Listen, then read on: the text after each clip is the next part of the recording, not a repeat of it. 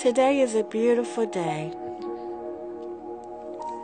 It is beautiful because I am aware that I am one with God and God is one with me. In other words, that which created all things, which I commonly call God, is a beautiful implantation in this physical body that I am moving and functioning around this earth in. Another way of saying that is I am the divine having a human experience.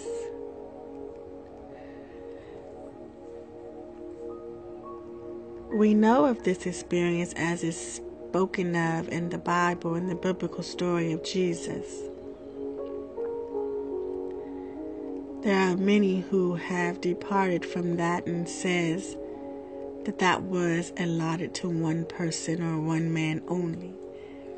I do not live in that space.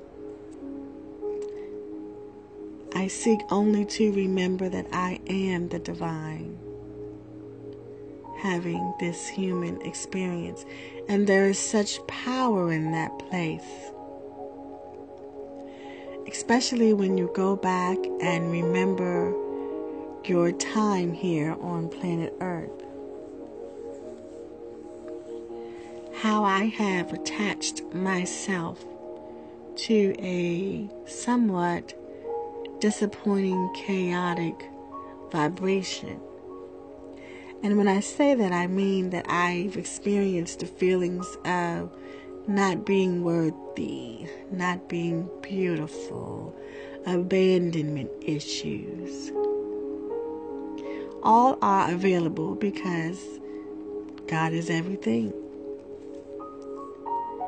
See, I wasn't taught that God had a beautiful side that was afforded to me and afforded to everyone. I was taught that I had to earn God's love. I had to earn God's forgiveness. I had to earn His grace.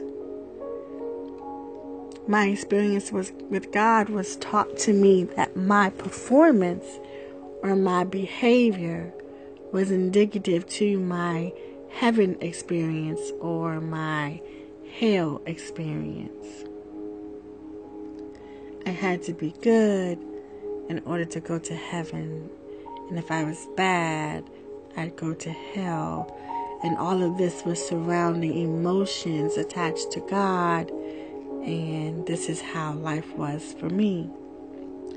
Today, it's not that way. And because I am free of that, it puts my ego in a different position. It puts God's ego in a different position.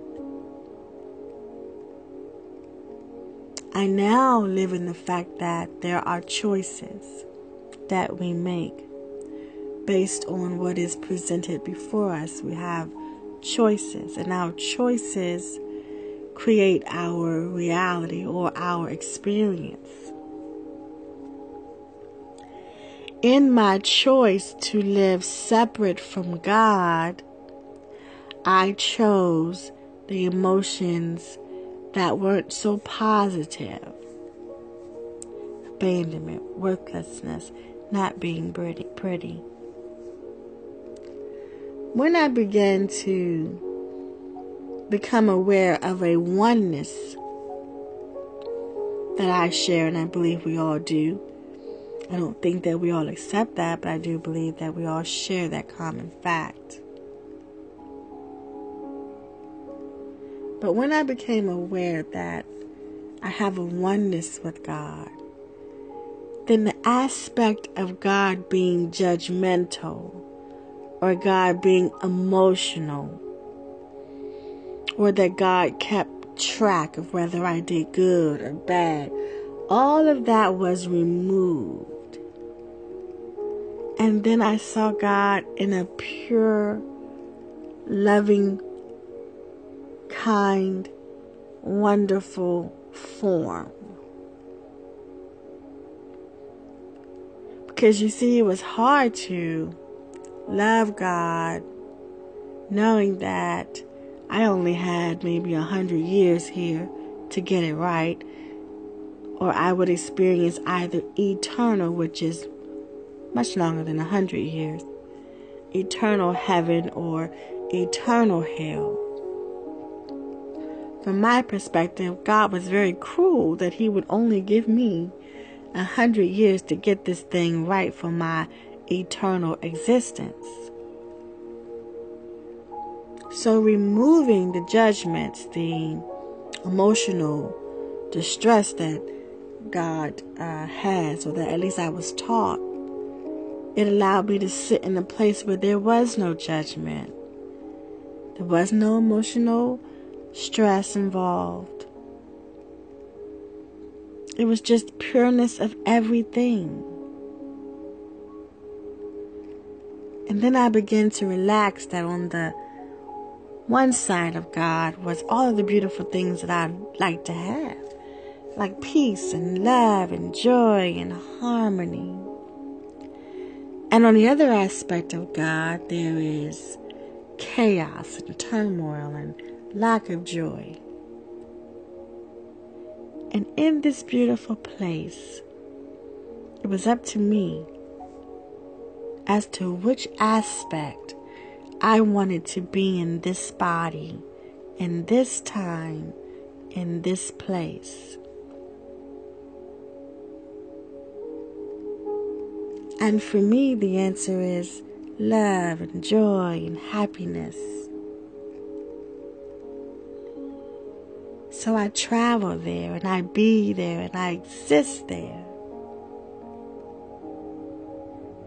And in that place, disappointment, unworthiness, lack of beauty, all of those things seem so unattractive. They can't easily get to me. The further I go, the opposite way of it. And so in this place today, I live there. And God has become so beautiful to me. God has become something that I can comprehend to the degree that man can comprehend. So when I say that, I don't want to take away the expansion version of God, that everything is wrapped up in that oneness, and to every degree there's some great diversity towards it. I'm giving this conversation in an aspect that I understand that God is all things. And I can navigate on which side I'd like to live in. What experience do I want to have? And this is a great place, because in this place I have chosen life in abundance. I've not chosen life with a struggle attached to it. So I won't be tied down to worrying about whether my bills are paid, or worrying about whether I have this or I have that. I won't be tied down to the negative aspect of living. What I will be tied to is abundance. Abundance in spiritual development. Abundance to spiritual awareness. Abundance to self-awareness.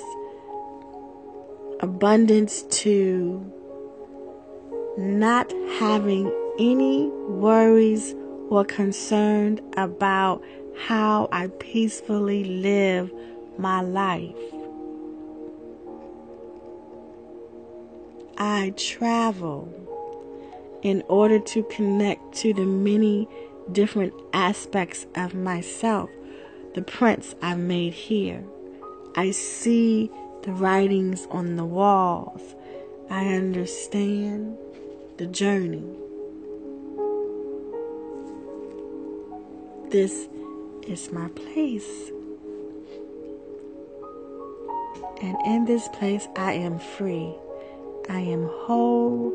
I am complete. I want for nothing. I lack nothing.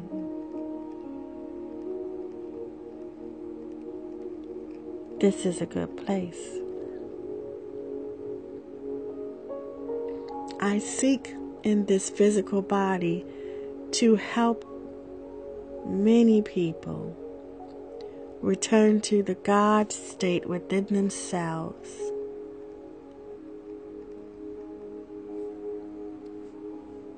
That is my work. That is what I want to do. That is what I'm going to do. It is what I do. And it is beautiful.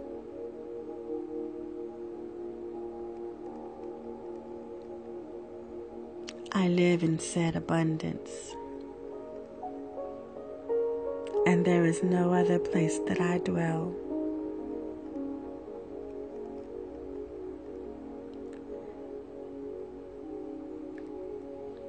This is my self-talk.